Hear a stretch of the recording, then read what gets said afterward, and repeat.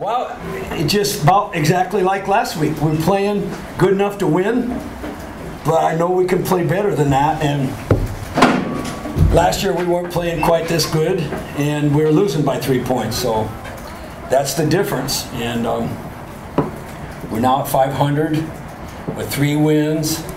And I told the kids, you got to dream and wish and hope a little bit, but if it takes 6 to get in the playoffs, let's hustle. Let's start fighting and let's get better. I know we can. Well, we started off the game moving the ball, and I think we showed that. We established the running game. We were clicking. It's just there's a few mishaps that were happening in the end zone. I'll take fall for that.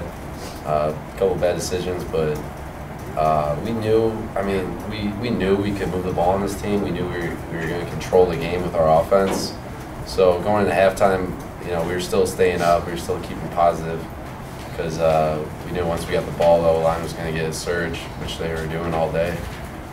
Well, the D-line, we have our 3 starters coming back from last year, so that really helps. So we're a lot more used to the game and how it's played and how fast it is, and we're a lot smarter when it comes to our plays. So it gives us the opportunity to play faster and harder.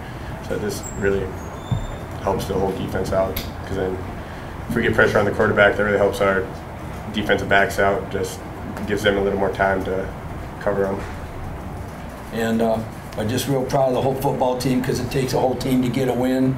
We had some good run backs on kickoff return, some good run backs on punt return. That all enters into the field position thing. And we did enough to win the game.